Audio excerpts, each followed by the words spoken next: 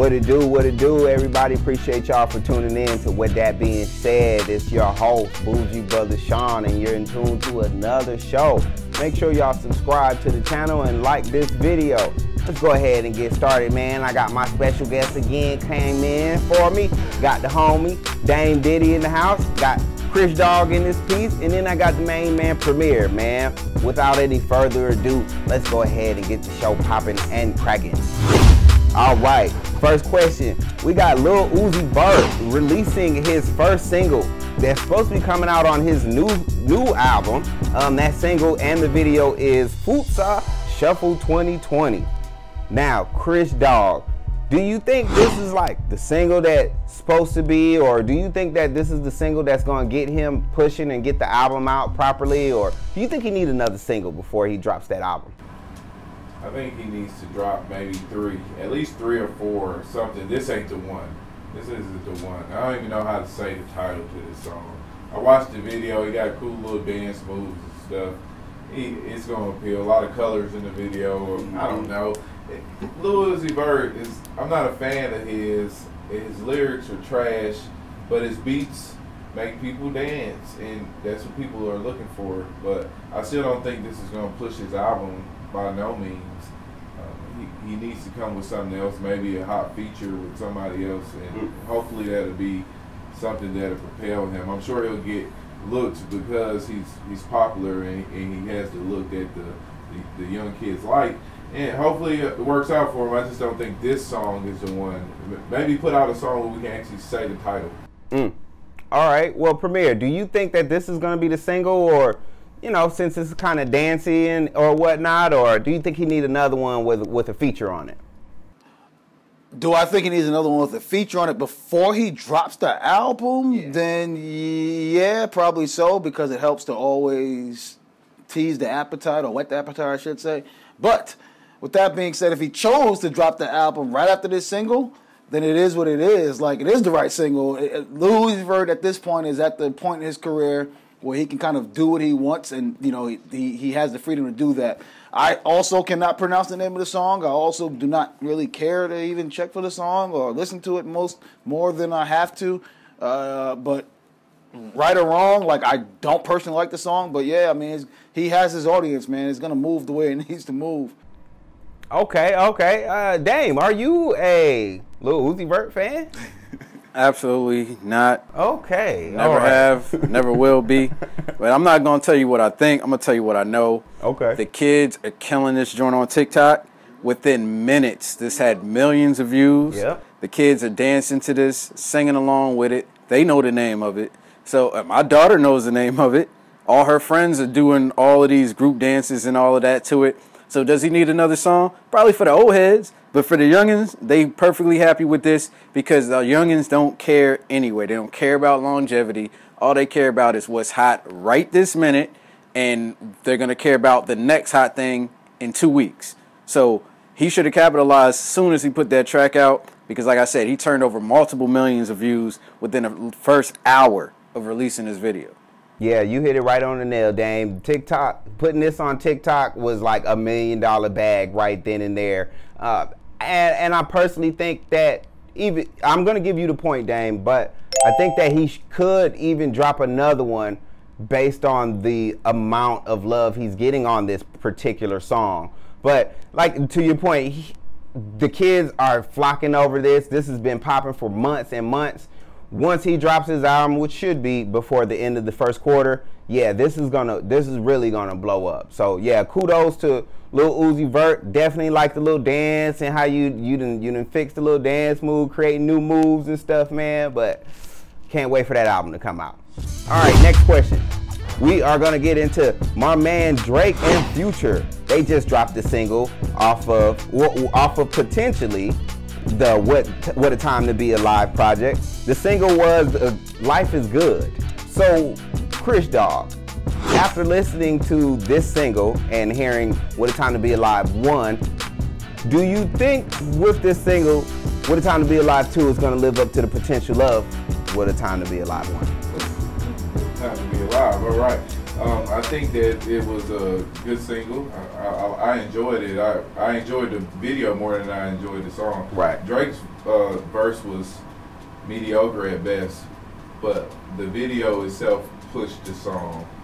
And I like it. I think the album with them two collabing together will sell. Not sure how lyrically sound it will be, because at this point I feel like Drake is doing a lot of rambling. Even though I really like him as an artist, I just feel like he's at that point in his career where he can do it and everybody's just going to listen anyway. So I'm okay with the collab. I think it's going to sell. Like all his albums sell. Anything that Drake puts his stamp on is going to be big. So if that's your question, yes, it's going to sell. And the video was hot. The song is fairly hot. I like it. Dame, how's this collab going to look for Drake's body of work? Is this going to look good, better? What does it look like? Well, first of all, I just want to go back to son. I can't believe you said you're actually looking forward to Lil Uzi's album. But this video was crazy. I actually enjoyed it. Anybody that knows me know I don't fuck with Future at all. But I actually enjoyed this music video. It was dope. I thought Future's verse on this joint was actually really dope. I like the change of the beat and everything like that. Now, I actually think that if they put a What a Time to Be Alive, first of all, I hated the first one. Let's get that out of the way. Second of all, I think if they put a What a Time to Be Alive Part 2 out right now, I actually think it'll go platinum because of all the revenue now that they can actually start counting YouTube views towards album sales. So that's going to go platinum no matter what. But I actually think it's going to be pretty disappointing for what most fans are actually expecting. I felt like that Drake Future magic has sailed in a song or two. Yeah, that'll work, but ain't nobody trying to hear no full project from them. Future is barely above water right now. His last couple of projects have barely done anything, period. So he needs Drake. Drake's still doing his England accent thing right now. So I think he needs to go ahead, focus, get this album out, because I really think this What a Time to Be Alive 2 can potentially start putting the slowdown and a break on Drake's career. Ooh. Okay. Premier, do you think this What a Time to Be Alive could be maybe the start of the downfall of Drake?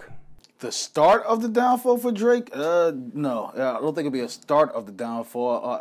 Drake, when you reach a certain pinnacle, you really can't get above it. And Drake has been at that pinnacle for now a few years now. To start a downfall of something, you just have to start losing fans, and Drake is not going to lose fans. They're going to be there. They're going to support this project. Do I think the project is going to match what the first one was or be bigger than the first one? No. As mentioned, Future is not one of the top popping artists right now. Was he still relevant? Yes. Drake relevant, of course. But to grow or to get better, bigger and better, is this going to be the pinnacle or the MVP trophy of their careers? No. This is something that's being put out just because they need to put more content out, basically.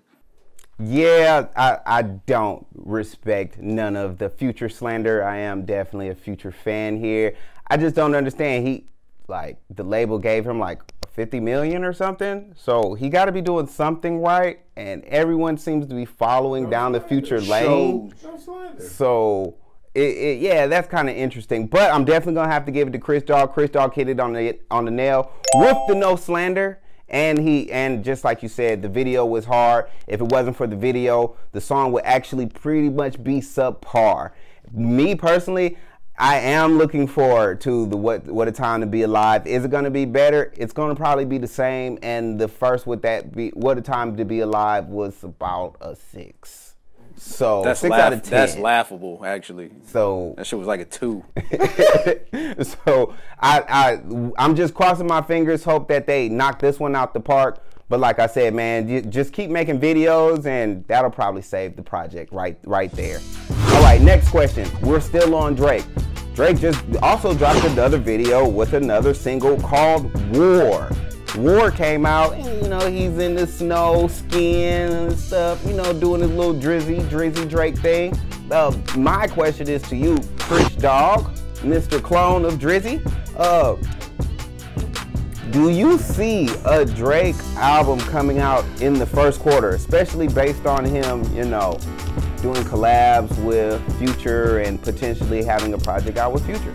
You see him coming in the first quarter? I can see him dropping in the first quarter. The War single itself I'm still trying to figure out why it's called War.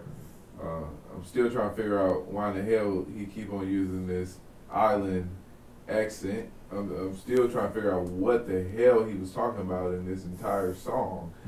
I'm sorry, I don't know what Drake is doing right now. I have no idea, and I hope if he does put an album out, that is better than that song. War is a horrible song. It's a horrible song, and he's taking advantage of the people. That's the problem right now, because everything he says and does, people are going to cling to and love, and what he's saying and doing right now does not deserve love, okay? These last two questions that we had, he had a worse verse with Future on the same track as him, okay? And that's not saying much. And like I said again, the War song, I'm sorry. The video was cool, I guess, but what the hell is he talking about? Everybody, listen to the song and then get back at me. Don't just get mad at me because I said that. Listen to the damn song, okay? Wow. All right, Premier. Sorry, I hated it. How do you feel about this War single that Drake dropped?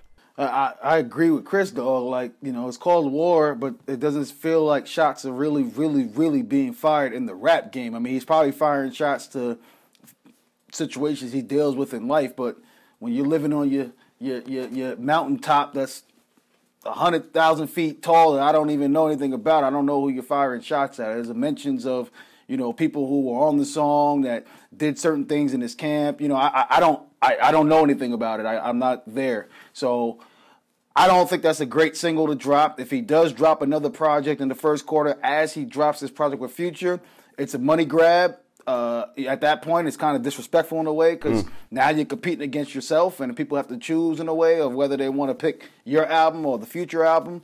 But I mean, Drake's been in this money grab. This dude released a project of all his old songs just last year, I think it was, where you dropped all your old songs just to drop something.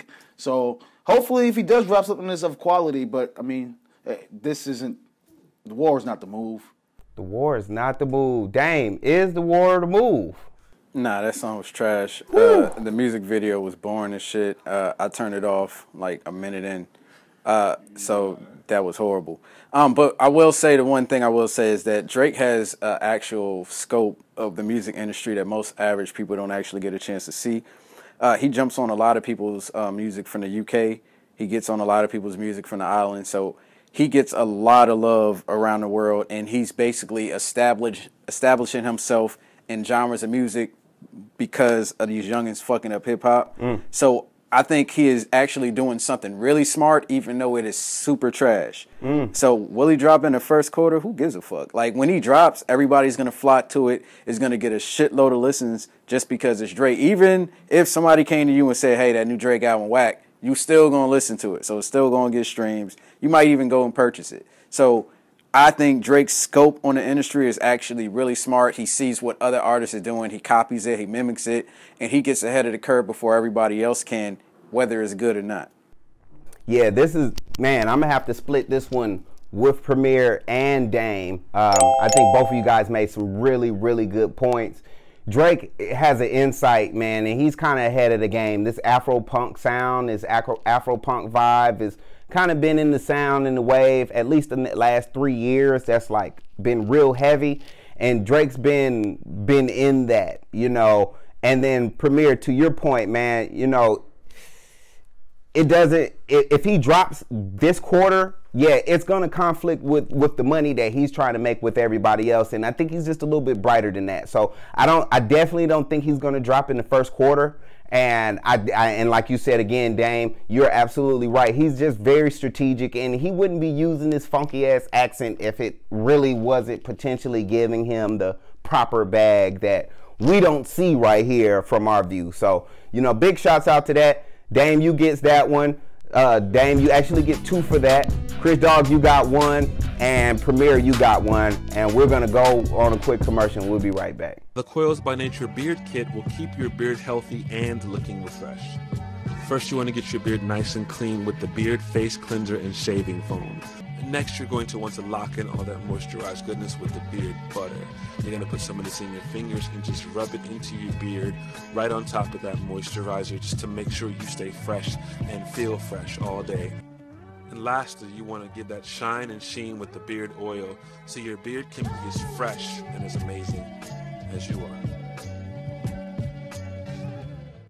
And welcome back, man. Yes, we are going on to our next topic, which is good look, bad look, or no look.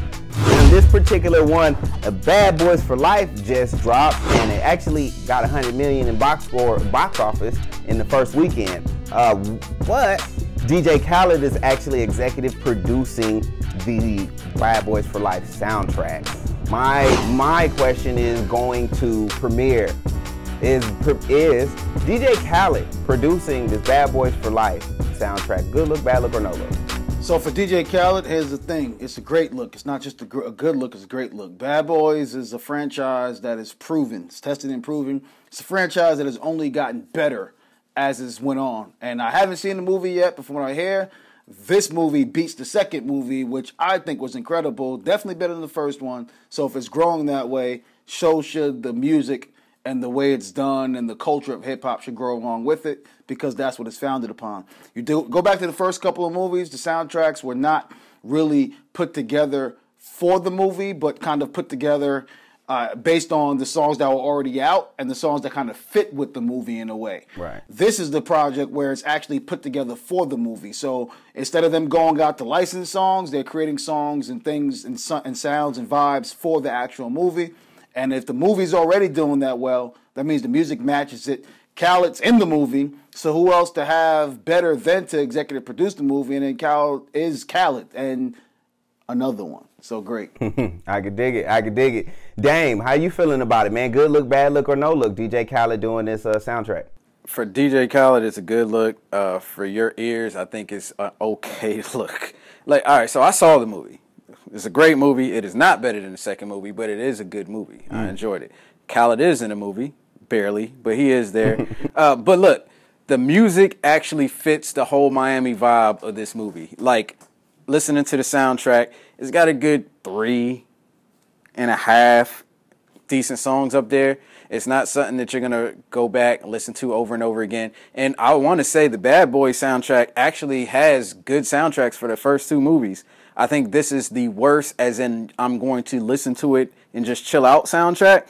But it's got some cool songs like the Rick Ross and Bryson Tiller where they did the Touch Me, Tease Me remix. And there's I forgot how you say it, but it's a joint with Jaden Smith on it. And that one's got a cool vibe to it too, where they sampled This Is the Rhythm of the Night. So it's got some cool vibes up there. It's a good look for DJ Khaled. But as far as you just chilling and listening to it in your leisure, you're not going to rock with it. Ooh, okay. Chris Dog, did you check it out, man? And did DJ Khaled do his justice? Good look, bad look, or no look? I went through it. I didn't go through it in detail, but I liked the way that he was able to mix all the different genres. He had rap, some reggaeton. He had some dance music. It was a collaboration of different artists from different genres, and it fit for the movie. And that's what good producers do. That's what he should have did, and that was his job. I think he reached that his goal for a soundtrack. You're not gonna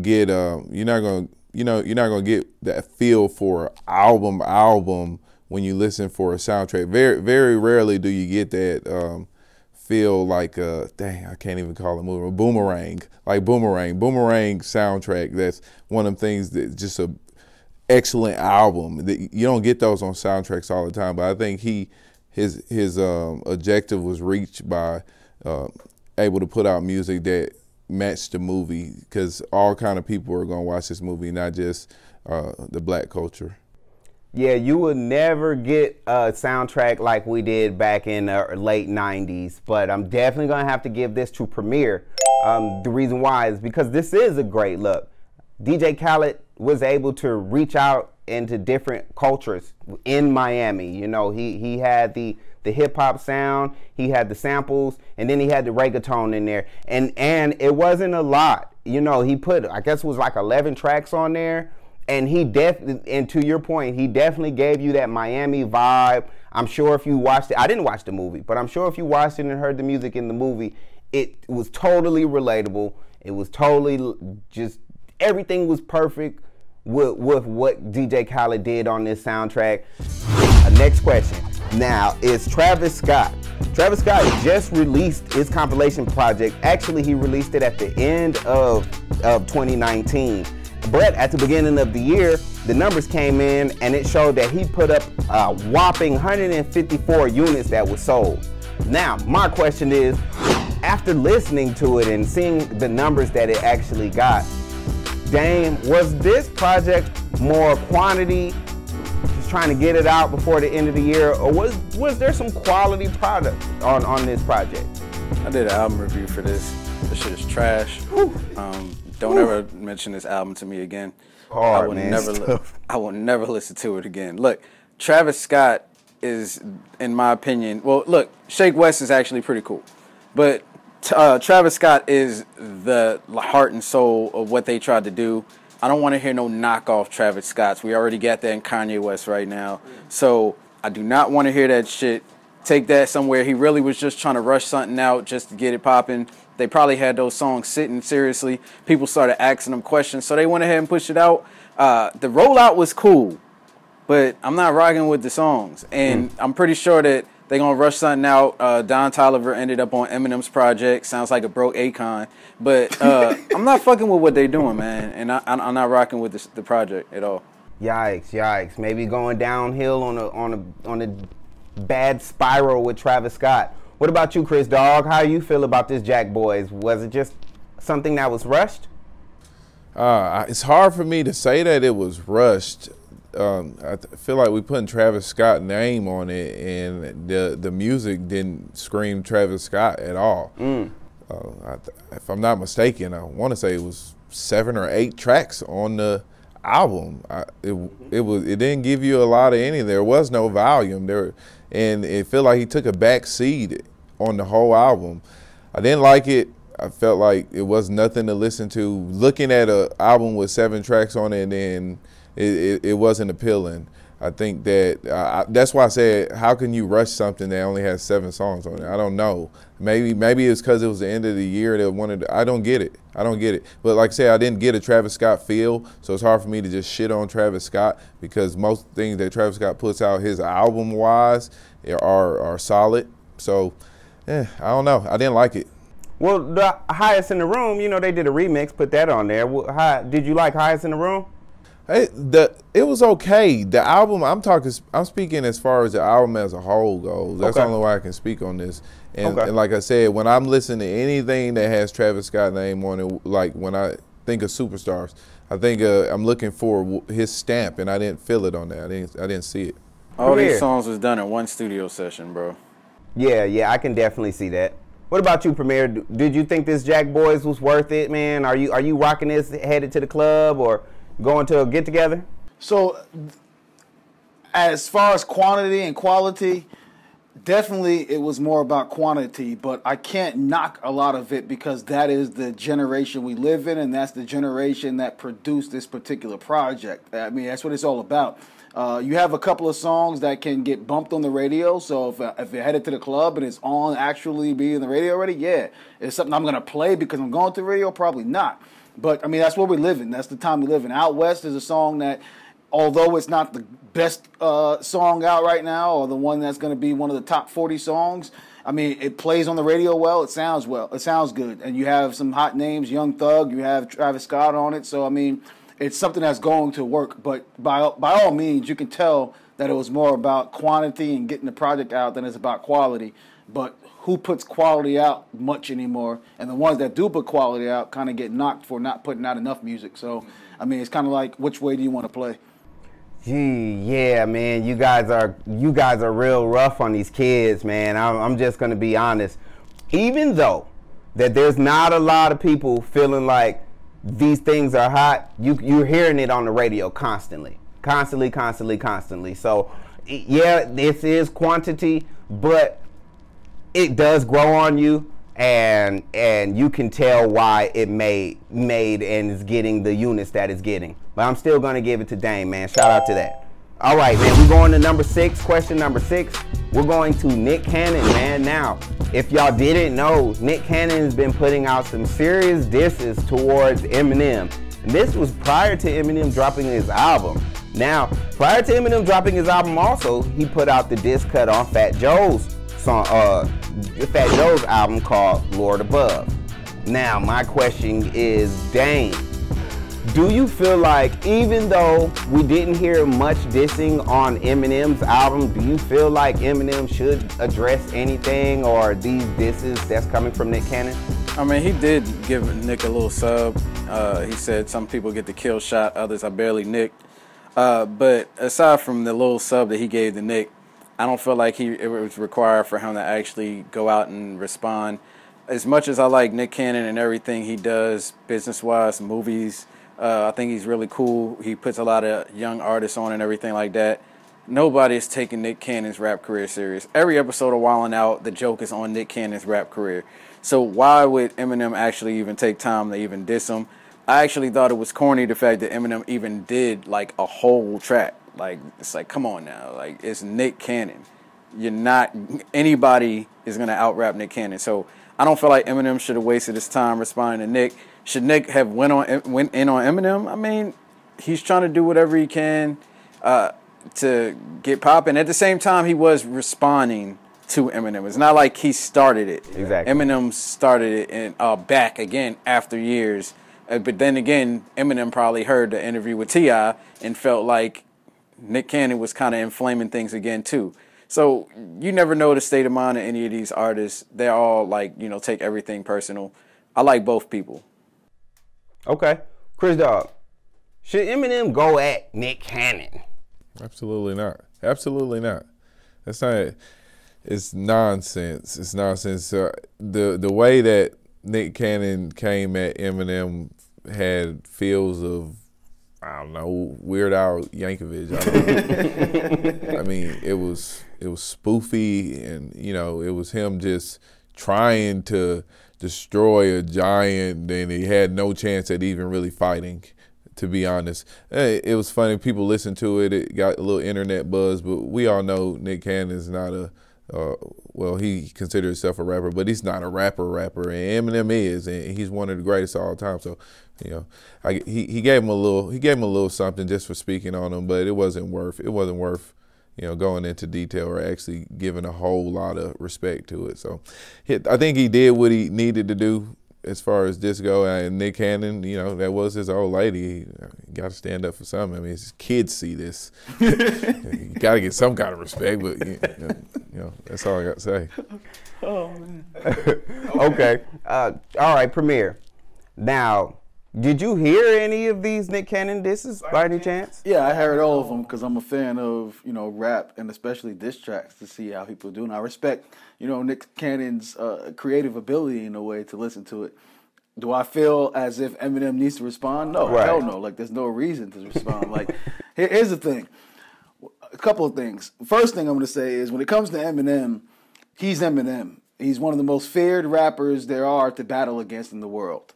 Secondly, Eminem has always had a career or examples of taking shots at people. I mean, he took shots at Britney Spears. He's done taking shots at Iggy Azalea. He's taking shots at Elton John, the Backstreet Boys, and all these people. That's what he does. That's what Eminem does. So he probably came across something, maybe it was a T.I. interview that was mentioned, where he seen something and he took a shot at Nick. And it wasn't the whole verse. It was just a couple of bars. And obviously Nick needs to say something, but Eminem would be doing him a favor if he responded to him or responded to him by going on his show, any of that stuff. So Eminem did what he's supposed to do. Took his little jab, said his little part. Nick responded, did what he got to do. But for him to go play in the field with Nick Cannon, and Nick tried to pull a little move with the quotes about how Eminem feels about black women or whatever it was, try to pull the race card to get some followers, and that didn't work. It's like, dude, man, it's rap. Like, there's nothing off the table when it comes to these battle raps. We've heard people talk about mothers, kidnapping, killing, raping, pilgrim, all that, So Eminem does not need to respond. He shouldn't respond. Did the right thing. M is one of the best rappers ever to touch the microphone. Dame, you hit it on the nail. I mean, Nick Cannon just rapping, period, is the biggest joke on Wildin' Out. So for anyone to respond to any type of Nick Cannon's raps would be like losing. That's an L to respond to a L, like, period. So, you know, unfortunately, Nick Cannon's rap career has never been on, even though, and see, another thing is Eminem likes to poke. You made a good point, Premier. Eminem likes to poke at folks who really can't protect themselves lyrically, you know, and it kind of, for me personally, it kind of takes away from the diss or the shade that he tends to throw, because you don't really hear retaliation back, you know, and then when you do hear retaliation like Machine Gun Kelly, it's, you know, it's not as strong as you would have felt it like. So, you know, I'm definitely going to have to give it to Dame. I mean, everyone was right, but Dame, you know, you hit it on the nail. His rap's been a joke since he started rapping, and I don't think that's ever going to change. So, you know, you can poke at him all you want, and this rap, it's never going to change. So, with that being said, we got one more question. We about to go on to break, and we're going to finish this episode off for you. Be right back. Real love got me hooked, your body's calling me. I can feel it in the air, I know you're proud of me. We locked in, baby girl, you hit the lottery. All we got is trust, don't you ever lie to me.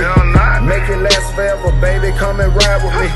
Vegas for a day, LA ocean spray. Steak at Gwen, Cali Bud in the wind. Got me caught up in the moment. Yeah, this is all I ever wanted. So hold me down like all right, and we are back with the last question of the show. We are getting into French Montana and 50 Cent. Now, just recently on social media, they've been going back and forth, just kind of throwing a lot of shade. 50 talking about French got a leased Bugatti, and French comes around and brings back some old news about 50 Cent snitching and him helping out Tekashi's biopic and how he's all associated with that. My question is to you, Premier.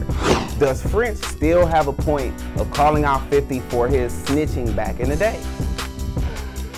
Everybody's always going to have a point because it happened. I mean, so yeah, but does that make it to where it's the only speaking point? It's like, nah, man, move on. Like, the only people that could really talk about the whole 50 snitching thing was probably Ja Rule and Murder Inc. because that's who it was claimed against.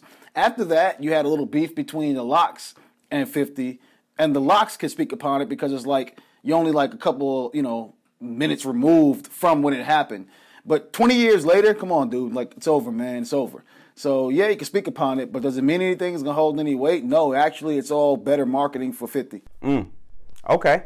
Chris Dog, does 50 Cent being called a snitch hold any weight these days? Or is that just, whatever? I mean, they know what he is. He's that type of artist that's going to be on social media and that's going to slap at people all the time. And that was French Montana's defensive mechanism. It was what he used to try to get back at him. And it was valid. It's valid. You can't take away that he did it. So, you know, it's not really relevant. I don't care to even talk about it, but the fact that French Montana can lease a Bugatti is good enough for me. Right. I mean, shit, he got some kind of money. Ain't nobody putting that in nobody's hand. But yeah, I don't really care about the subject matter at all. I feel like, you know, French Montana is damn near fizzled out, and 50 Cent, he stays relevant because he like to keep on talking. So, you know, maybe French Montana is trying to take a page out of 50 book here. Okay. Well, what about you, Dame? I mean, does snitching hold any weight these days, or you know, is 50 just is anyone going to be able to stop 50 from doing his shenanigans these days? Look, man, I'm still trying to wrap my head around how 50 avoided that whole snitch bubble from Murder Inc. and Ja Rule putting out the actual police reports showing that he snitched.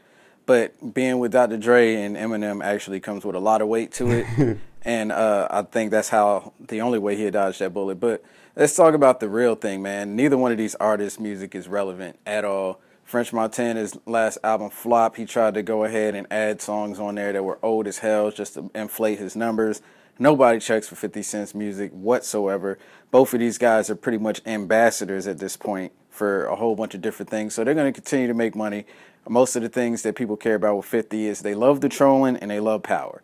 Everything else, nobody actually gives two shits about. In French Montana, some people fuck with the liquor, his liquor from Ciroc. Most people don't. He can afford a Bugatti. I can't. I don't give two shits about this Bugatti argument.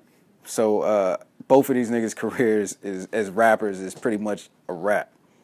You're pretty much solid on that, Dame, man. I mean, they're both capping. And the funny part about it is, in between these rants and this back and forth on Instagram, French dropped the album, to your point, and it was very trash. But he definitely used that with the 50 tobacco, and I just think it's all a big facade. I mean, and then Dame hit it on the nail too. Like we just gonna forget about 50 being a snitch and the paperwork coming out and and then him helping Tekashi. Like, aren't we connecting the dots here? But I guess we're not. But Dame actually slaughtered this episode. Definitely got to give credit to him, man. And go ahead and speak your justice, man. Preach, man. Look, shout out to Nick Cannon. I like to work with Nick Cannon. That dude is a genius on a lot of things, man. Go check out TLC Podcast. See these reviews for these whack-ass albums we talked about today, like the JACKBOYS, I'll let them. Yes, there you have it, man. And we'll definitely catch y'all next week. Peace.